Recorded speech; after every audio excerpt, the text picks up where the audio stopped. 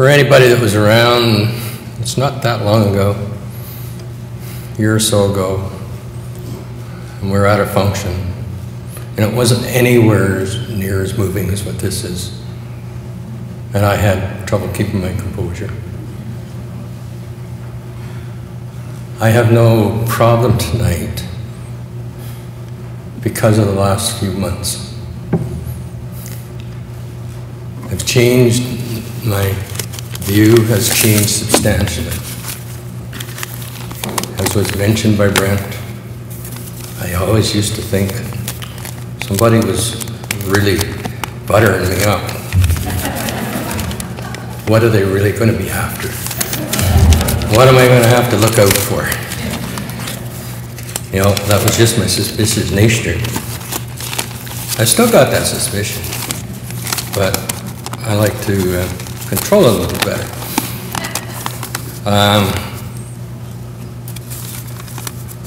I did scribble down a few notes as I try to find things. Now I've got my pages all mixed. That's normal. Usually I haven't got a whole lot on the paper, it's just making it look like I've got something prepared.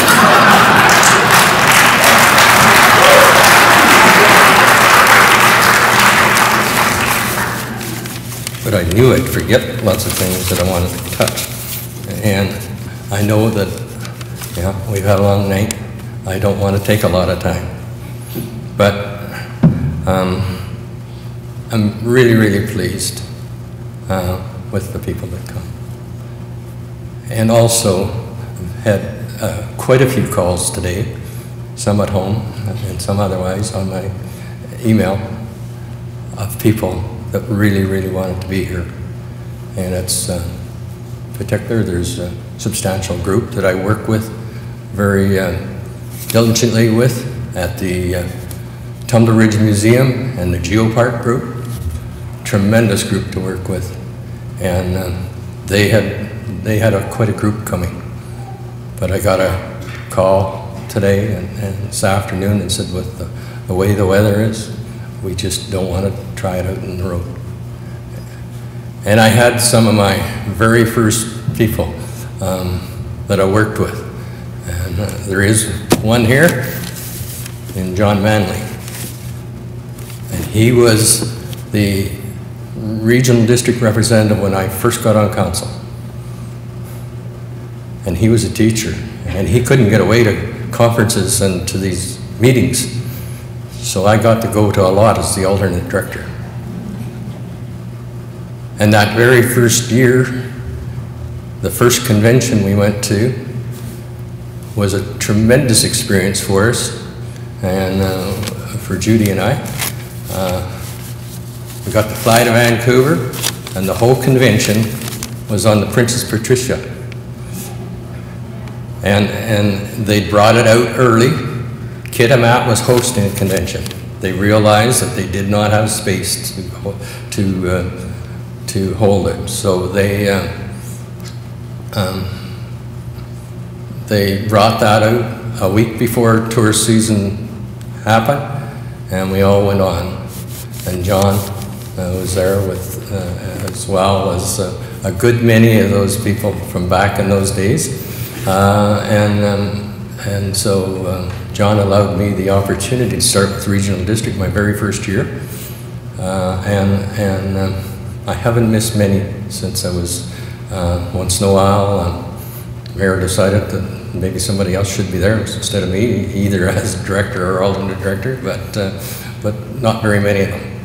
So I felt very, very rewarding to be able to represent the whole region. As maybe some of you don't know, but in fact it don't matter where you live, whether you're in the community or in the rural areas, you are a constituent of the regional district. There is no difference. So that's why I take my set my other hats kind of cornerways and put the regional district hat straight forward, and I'm going on to regional district because that is the matters I'm there for.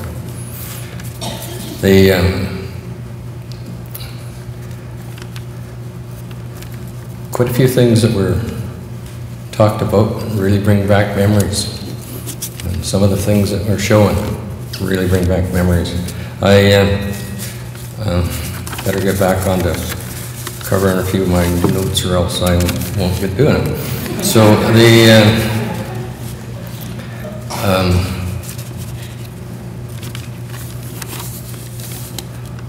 the part about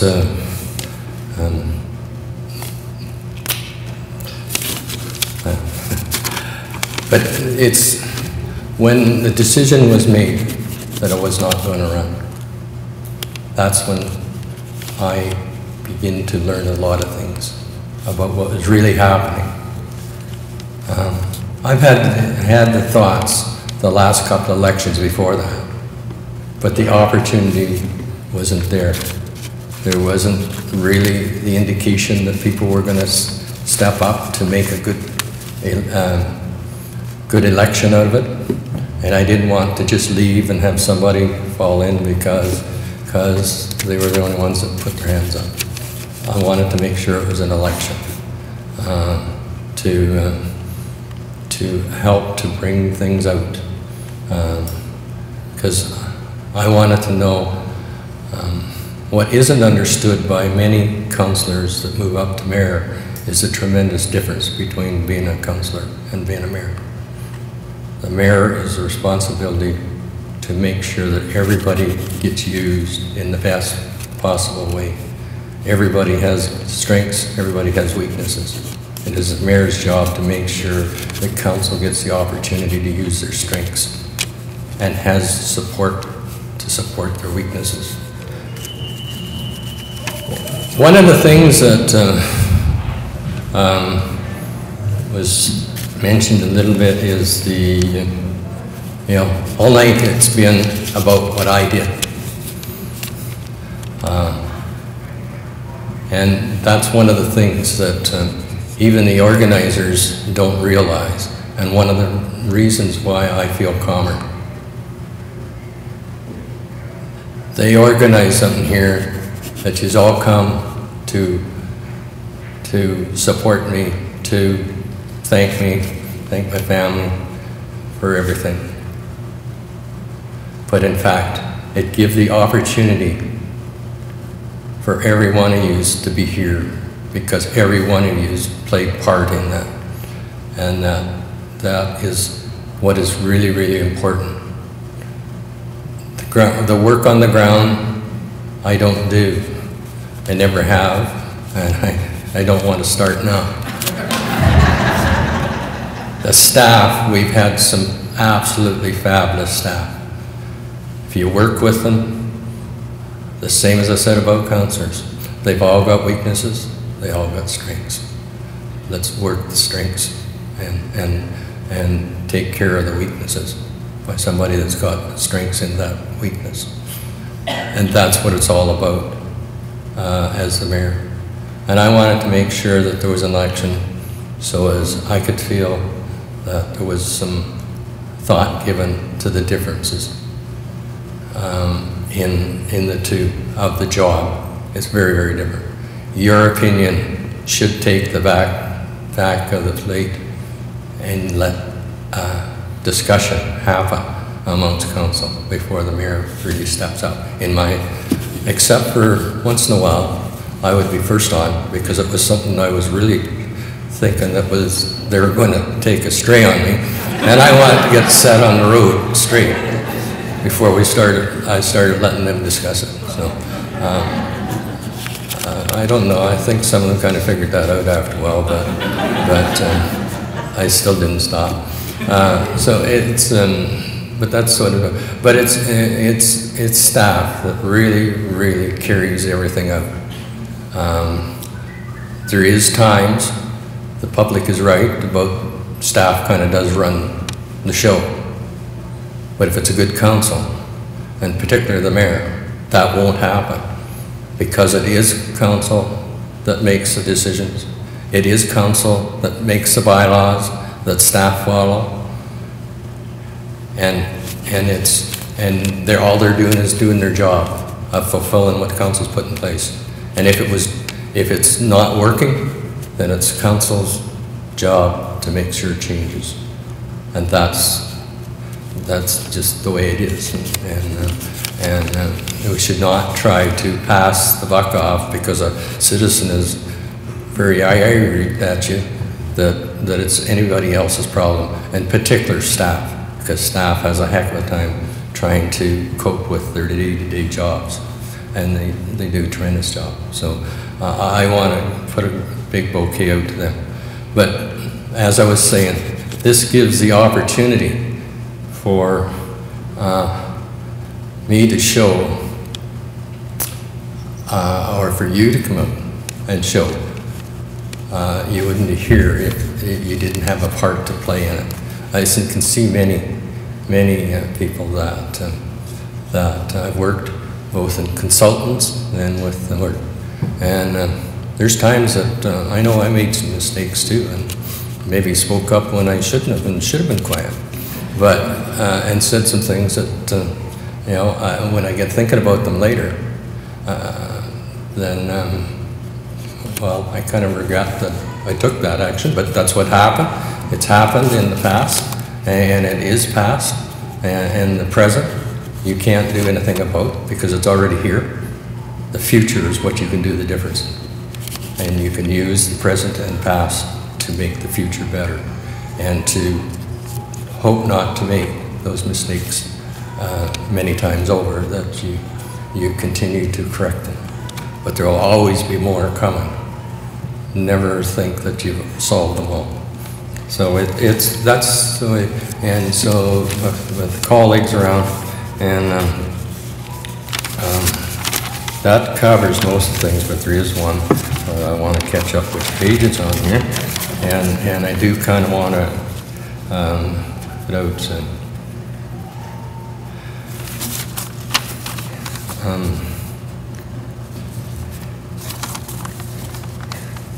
when I spoke a bit about, I've kind of had the part about the when I made the decision and how it lifted a load, and what it really did is give me the opportunity to come out of high gear forward to go into low gear forward. You still want to keep the forward look and the forward watch on things, but I got to go kind of into neutral in quite a few ways, and realize what was really happening, that I really needed to put in a better package for hopefully council would have to take care of those businesses without me being around, and it'd be in a better package, and to take forward after I wasn't there.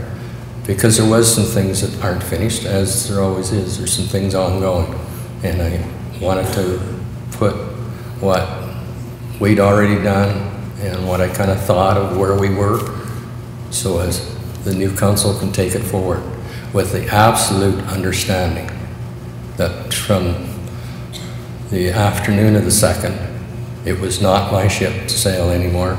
It was new people to sail it, and they were the ones that were going to sail it, and I wasn't going to get in the way of it. If I can help them sail it, I'll be right there to do so. But I don't want to be in the way of them using the new ideas, the new ways of doing things, the new knowledges, the strengths. They got totally different strengths, and even though 3 of them were on council, it is a new council. They don't all get to be 100% the same council like Fort St. John. But I would say it's still a new council because there was an election gone through, and so it brings new ideas, and if the election does what it should do. One of the things that I kind of wrote out was that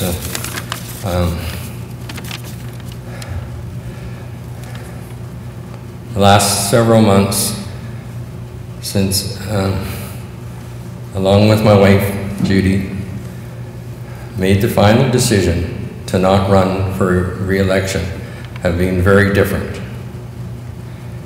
It meant changing from full force forward to low gear forward and constructing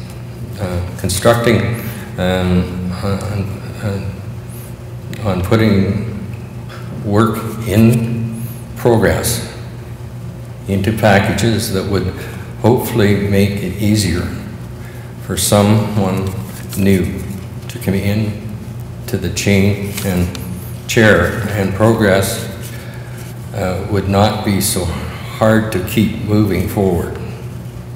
Judy's was not completely convinced it was the best move to make. But I she left it with me to make the final decision. And you know, I got to think of the meeting in which way she was suggesting that maybe I should stay for another term. I believe her concern was for both of us, in the fact that there seems to be a number of people who attempt to move from full speed ahead to near neutral with not so positive of results. I also do not want those results, so have promised myself that I will still be doing something which has value to other people and maintains a personal lifestyle. What that will be is up in the air at this time. I am aware of quite a few things that are up in the air, but when everything's all settles out come the new year, we'll find what is still up there, and we'll be doing something. So I got to keep, well, as I mentioned to the reporter today, a little bit of mind I got left, and I need to work on keeping my body reasonably fit, or if we want to stay around. So, and I want to stay around. So that is what the future is, and as at this time and in the foreseeable future, it will be right here in this community, the best community in BC or Canada, and it is just fabulous to be a part of it, and it's because of so many people. And one other thing that I kind of wanted to mention, and I didn't even have it in my notes, but I wanted to mention it anyways, is that I often got static or question on why I would ever want to be on so many committees. But the experiences of working directly with those organizations makes me understand greatly more the differences and how they wish they had local governments of the type that we've got in this province. When I hear us in this province complaining about the type of governments, local governments, the different local governments we got, in particular between regional districts and district municipalities, which they had in Manitoba, which I had a lot of experience about. The best man was a councillor on a rural municipality in Manitoba. I knew a great deal about the inner workings of their municipalities and the rural governments in Manitoba, as well as I lived in Saskatchewan for a period of time, and didn't get much there, but you still seen the differences. It's always been rural, and really Taylor is rural, but we really need to make sure our large communities are very, very well situated, and because they are the focal point around the world, their names come up first before the rest of us. Taylor does come up a lot of places, but when it's the looking at what is needed for investments to come here, for a lot of different things to happen here, is we need very, very healthy, large communities with those names out there, because that is the names that's noticed. And when all that activity comes there, then it is only our problem if we don't make sure we get them into our small communities, into the rural area, to make sure they know the whole region. And as of the last few years, Prince George has done a tremendous amount in bringing things out of the Lower Mainland and Victoria. And I've heard a lot of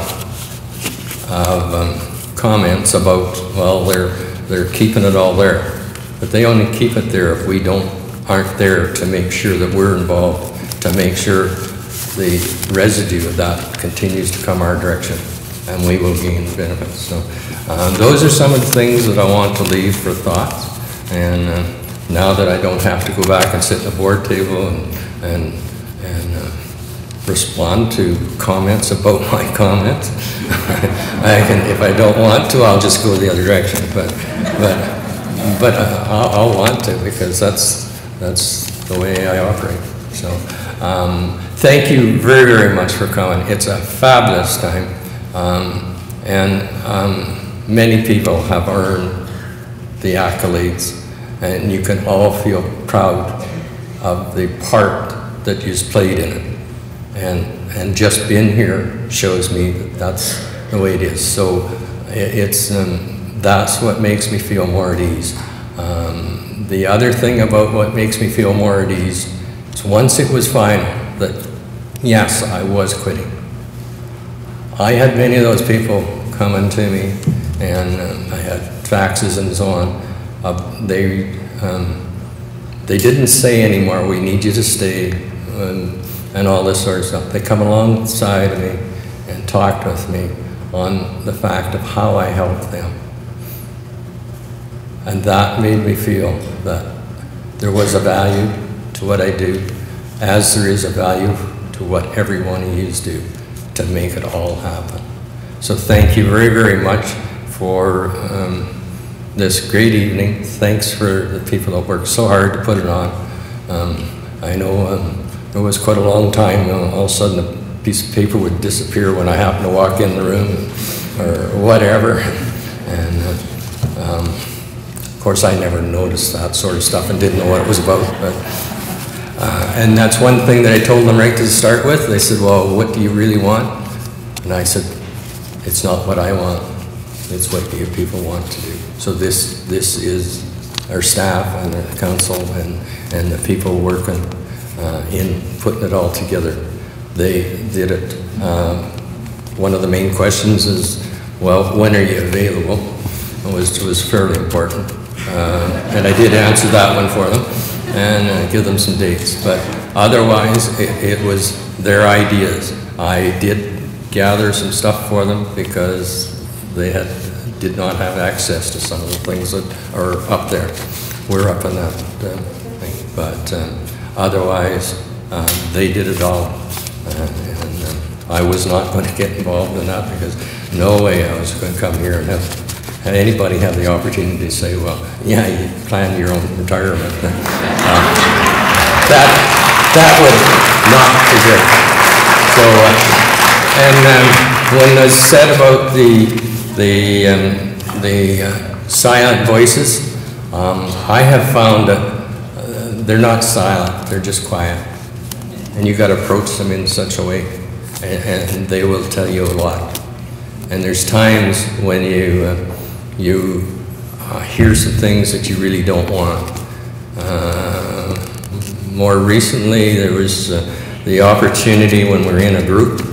There was a fair group around, and one of those quiet voices made a comment that really registered with me, but it wasn't surprising to me because I was understanding of the circumstances that it grew from. And I don't think that anybody else in the group seen it happen or heard it happen. But I was told that I speak with two tongues. And And in the circumstances, I could easily see that description. I had expected that would be kind of the feelings, but there definitely was no mal-meaning in what I did, but I think that was one of the times that there was things that, you know, kind of went on that maybe I had suggested that I wouldn't do.